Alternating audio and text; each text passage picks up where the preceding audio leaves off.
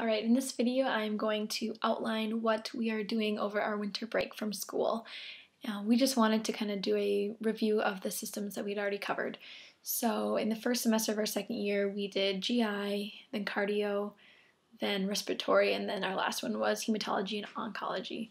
So over break we just wanted to spend a day or two reviewing each of the different subjects. So the first 2 days we are going over GI. So this video will be what we're doing for the review of GI. So I have the BRS physiology book, and I started off just reading that GI chapter. And that was really helpful because we haven't had physiology since last spring. So I was a little rusty on that, so it was kind of a good review. And then the BRS path book, we read I think there's a GI one, and then there's also like a liver and pancreas chapter. So those are chapters 15 and 16 out of that book, if you have that.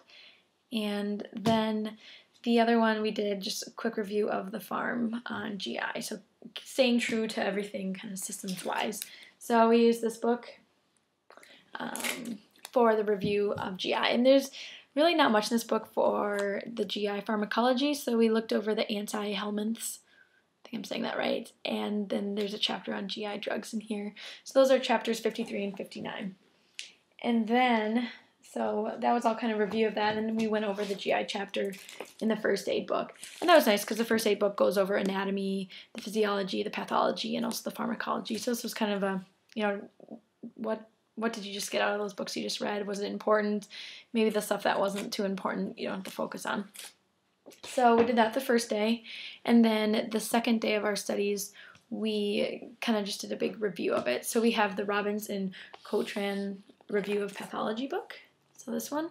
And there's 3 chapters in here kind of relating to the GI system that we just went through the questions together, answered them on our own and also together, and then looked up at the answers at the end of the ones we got wrong to kind of review for that.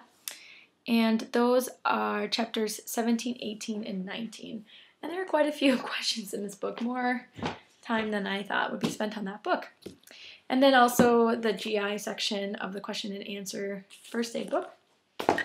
And then also the cases. Kind of to summarize it, I mean, how many times can you hear about Hirschsprung's disease? I hope you have that figured out by the time you finish reading all that. And understanding differences with ulcerative colitis and Crohn's disease. If I didn't have that down after my class, I definitely have it down now after going through it that many times. So that's what we're doing for the review, and we're enjoying our break as well. We're spending anywhere from 4 to 6 hours a day, and then the rest of the day is kind of ours to hang out with family and to do other things. And also I should mention our school pays for a Kaplan course. So we ended up going with the Kaplan High Yield, and also you get the Kaplan Q Bank with that. So I've been doing random questions here and there, just 5-question tests, kind of randomly. I'm kind of a questions bank freak. I like it. I've already completed 8% of all the questions for step 1. So doing horrible, by the way, on the actual percentage though. I think I'm at 42%. Not so great, but hopefully that'll definitely go up in the next 6 months. So it's good to get my baseline and see where I'm at and how far I have to go.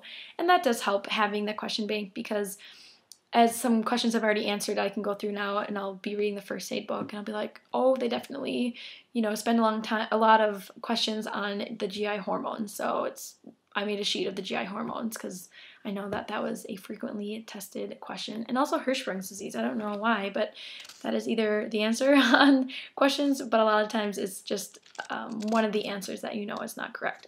So make sure you know. So my tips for the GI so far from my studying of it is know Hirschsprung's disease and know the GI hormones. So I hope everyone's doing well, and that's our GI study plan.